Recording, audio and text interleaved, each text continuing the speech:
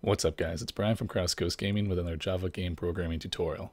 So the last time we left off, we filled the screen with our tiles here, got a nice little tile grid going on, and what we're going to do this time is create kind of the base for a rudimentary tile editor, because right now they're all the same green grass tiles, so we're going to put in some dirt in there. And so go to the tile grid class here, and you see we have our default constructor right here, and all that's doing really is just going through every tile in our map and just making it grass, which we did last time, but we're going to make a new constructor right below it, public tile grid, and it's going to take a double array of integers as an argument, and we're going to set it up similar to the last time, so map equals new tile 20 by 15, and have our double for loop right here.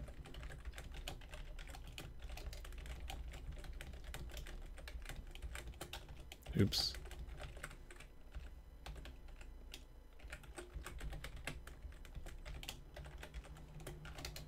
And then inside of this, it's going to be a little bit different because we're not just setting it all to grass. And we are going to kind of make this editing more advanced, I guess you could say, in the future. But for right now, since we only have dirt and grass, it's pretty simple. We're just going to do an if or else statement for dirt or grass.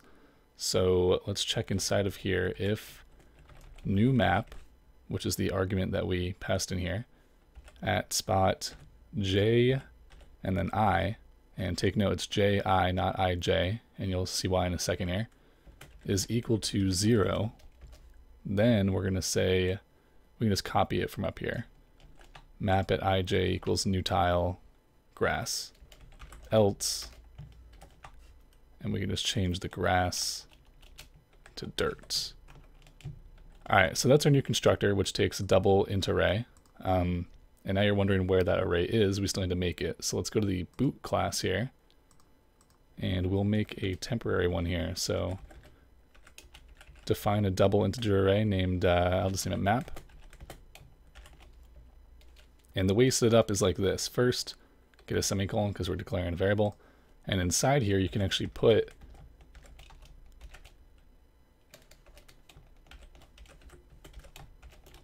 various integer arrays. So it's an array of arrays, right? So we're just going to manually put in our map here, and we can edit it after. So for now, just get, so you have like this right here, open close bracket, semicolon at the end.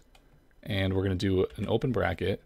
And remember, our map, let's see, our map is actually 20 tiles wide and 15 up and down.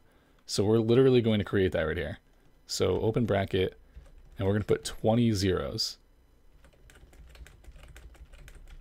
I probably should have counted out loud. 1, 2, 3, 4, 5, 6, 7, 8, 9, 10, 11, 12, 13, 14, 15, 16, 17, 18, 19, 20. I think I got that right. And then put a comma at the end. And once you have your 20 zeros right there, you can copy this line, and we're going to paste it 15 times. So 1, 2, 3, 4, 5, 6, 7, 8, 9, 10, 11, 12, 13, 14, 15. And now where we make our tile grid, right below there, we had the default constructor with no arguments. This time we're going to pass in map, and we're going to see if it works the first time or if it's totally broken. So let's try it. Perfect. All right, so it looks the same, right? Because it's all zeros. But what we can do is we can go back,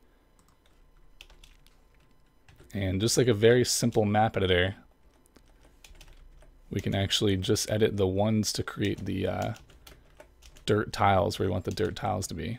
And so you can start making like a simple kind of path for the enemies to flow through. But for now, I'm just testing if it works. So let's see, I'll create a smirk. Perfect. All right, guys, thanks for watching. I'll see you next time.